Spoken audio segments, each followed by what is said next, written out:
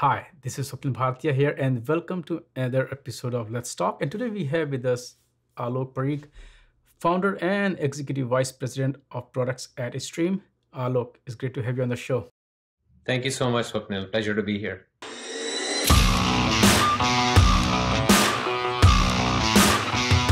Today we are going to mostly talk about the launch of Striim 4.0, but before we go there, this is, I think, first time that we are talking to somebody from Striim, if I'm not wrong. So tell us a bit about the company itself. What do you folks do? Because you are also founder of the company. So talk about the pain point that you saw in the industry that you wanted to kind of fix and address, and you created a company. Yeah, gladly. So, we focus on real-time data movement in the industry. And this real-time data movement solves, three very interesting problems for our customers.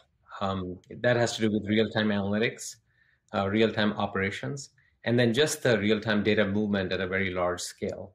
And so this day and age, as our customers are, trying to just rewrite their applications, either for digital transformation or to take advantage of new customer experiences, or to provide better, more agile, faster services, you need to have real-time data.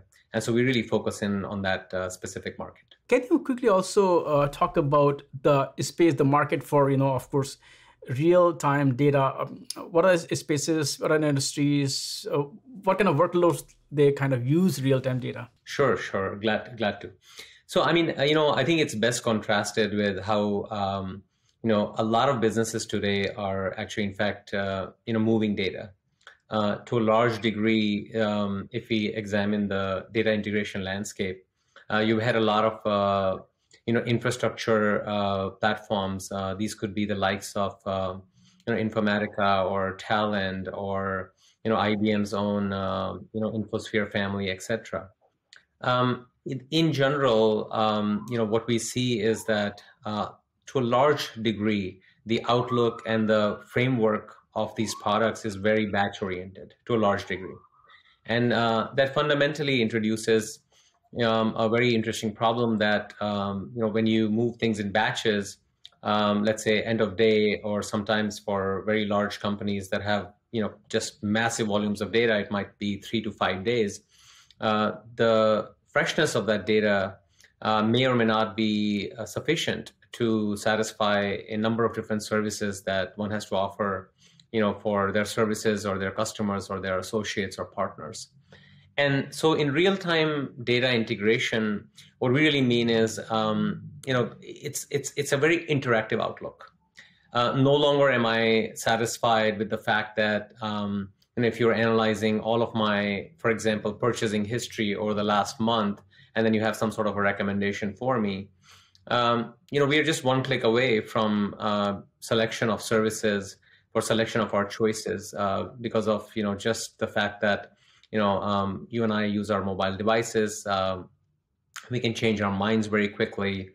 There's a lot of price fluctuations for our services, or maybe an improvement in services. So given that, if you don't really have real-time data, it's very, very difficult to actually compete with others who do have real-time data. So what we try to do is we shrink the latency between, many of your operational systems, and there are downstream systems that might be trying to do analytics or AI, or you're writing your own logic on top of that to serve your customers. So we try to really make sure that that latency is very interactive to the degree that you still have the attention of the customer or the consumer, and they're still interacting with the business. And that's really what this whole real-time data space is all about. Is it specific to certain industries, or, real-time data integration makes sense for most modern businesses today who are looking at, of course, when we talk about cloud, we talk about multi-cloud. There is no single cloud. We do on-prem. So as we talk about hybrid or multi-cloud strategy. So talk about who is it for? Yeah, no, great question, Swapnil. So,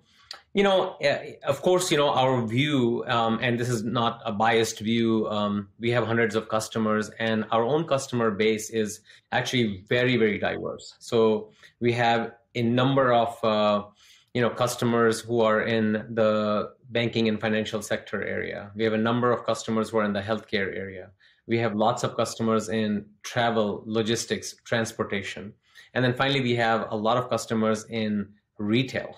So if you take a look at this landscape, clearly this is something that is more of a ubiquitous type of a requirement. And but there are certain industries where this makes a lot more sense. Particularly, in retail, what we are seeing is you have some mammoth marketplaces now that are created online, and you know who I'm talking about. And so you can always go and purchase almost any item there. So if you are trying to compete in retail, with these newer players that have emerged, and you're still invested in a lot of legacy infrastructure, then how do you make sure that your inventory and your product and your catalog and your order management systems have visibility such that your fulfillment of the order is live in real time, and you don't end up with your consumers who mostly now have this omni-channel kind of a mindset where I might actually go ahead and order online. I might go pick up at a brick and mortar. And if the item is not available, I'm going to have a very, very poor customer experience. So in retail, we do see this quite a bit. But, like I said, it is universal. We're seeing a lot of applications in healthcare, where increasingly, because of the current pandemic, oftentimes clinicians and doctors and physicians and their assistants and rehab facilities, they all want to see a temporal 360 of, either the patient or the records. So how do you actually bring this information together so that, the urgency and the low latency of it can be satisfied? And we've all wanted to get there for the last 20, 30 years. The interesting thing is it's possible, and many are actually doing it today. So just the answer to your question, Swapnil, for sure, is that it's not specific to a specific vertical. I do think that this is a very, very broad-based requirement.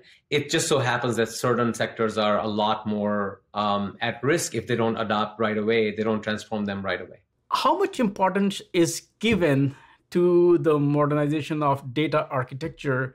As we do talk about digital transformation, everybody talks about write application with this code, that code. What about data? How much are you seeing there? How much focus is being given? If it is not enough focus, should it be given? And if yes, why? Sure. Yeah, that's a very good question and very interesting question as well. I mean, I can share with you, what we are seeing and, my own view. Just starting back from, my graduate school days at Stanford, we always used to understand that, there's a separation of concerns between, business logic, application logic, and the data.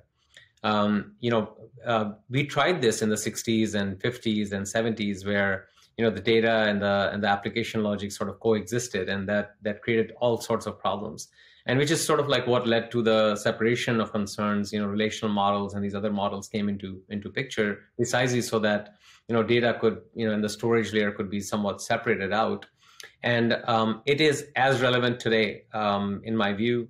If you take a look at what, let's talk about cloud native applications. So if I'm starting out fresh, I have a new, startup.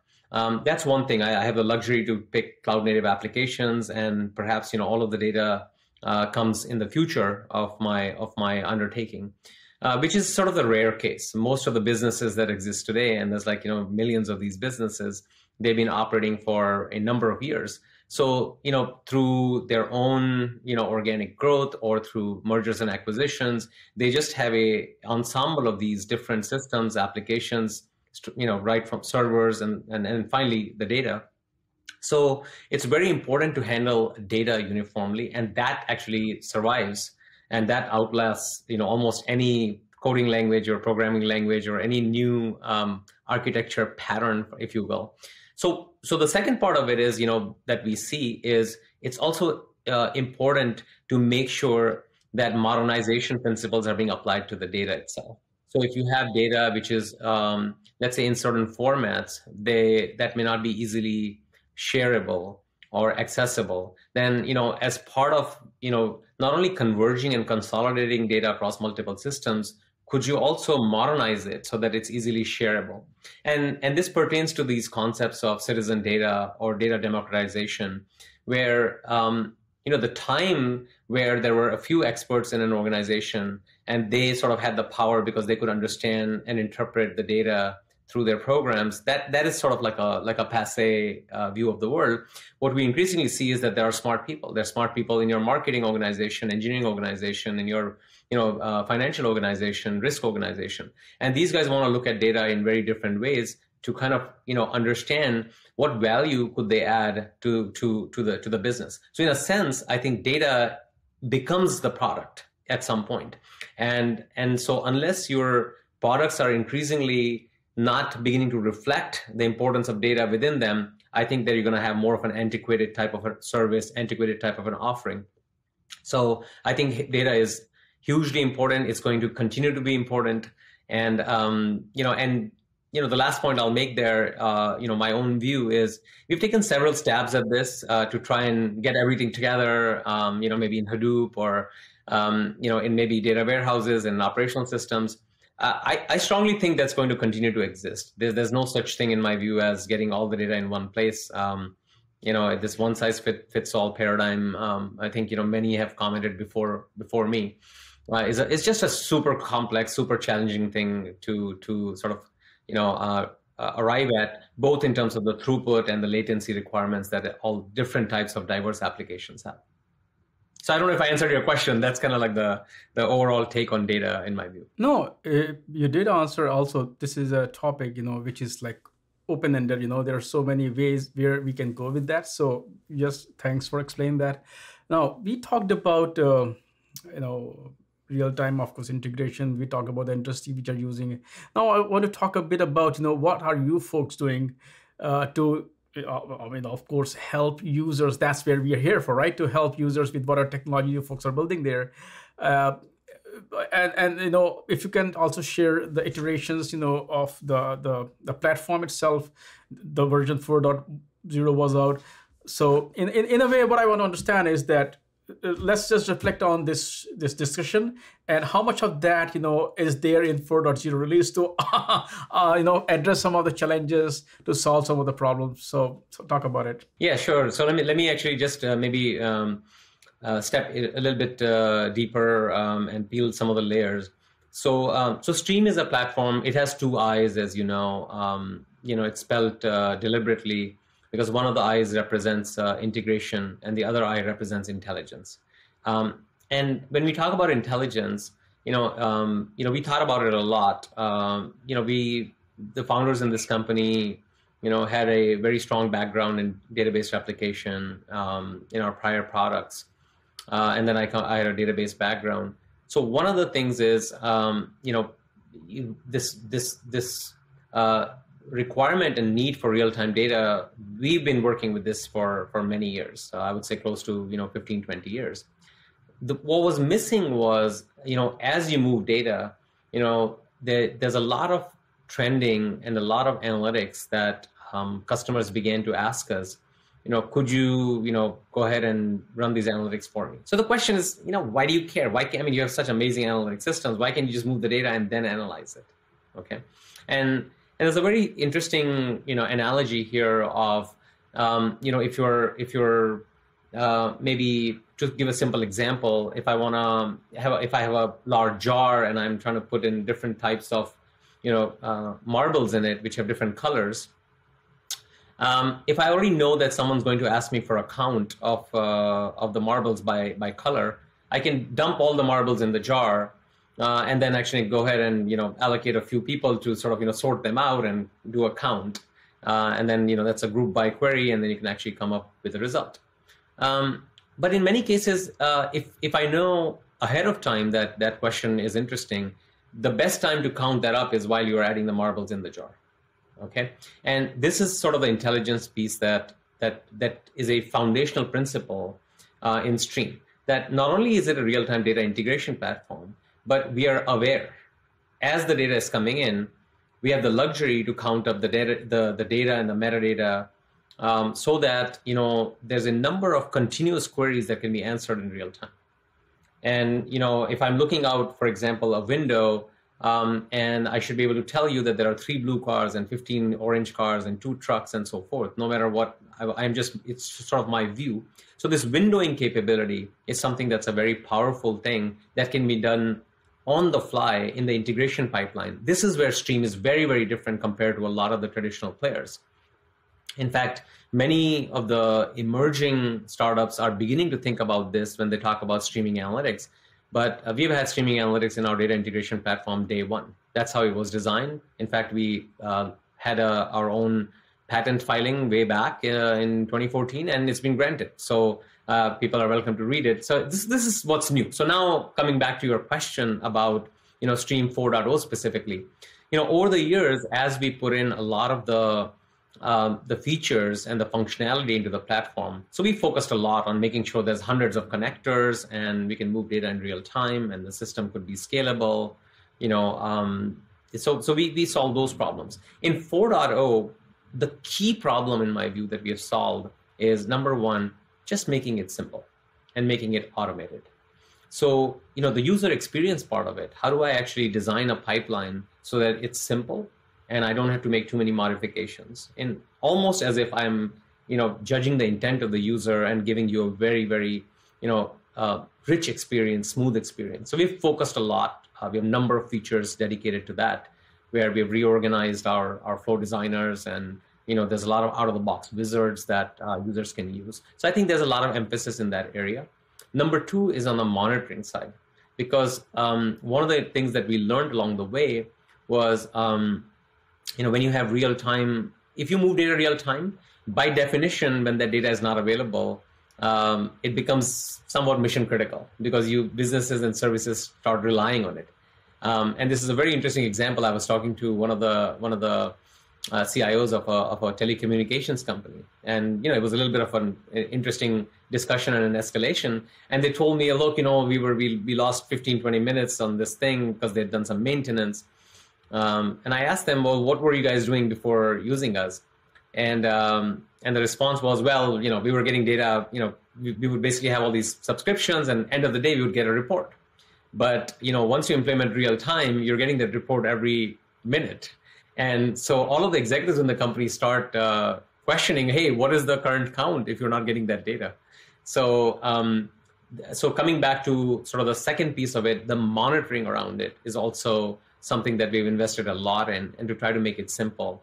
A very simple example I gave is when you go to an airport and you walk to the baggage claim area, and there's a terminal, there's a monitor there, and the monitor, when it says your first bag has arrived, that gives you a sense of reassurance.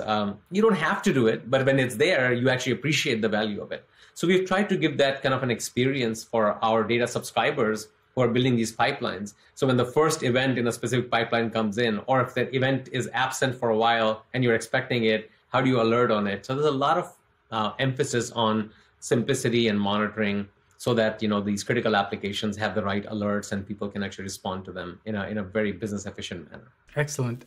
Once again, thanks for explaining things in detail.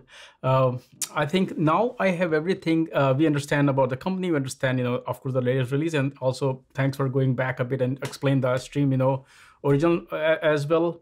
I think now I have everything else, and of course, we can always get you folks back on the show whenever you want.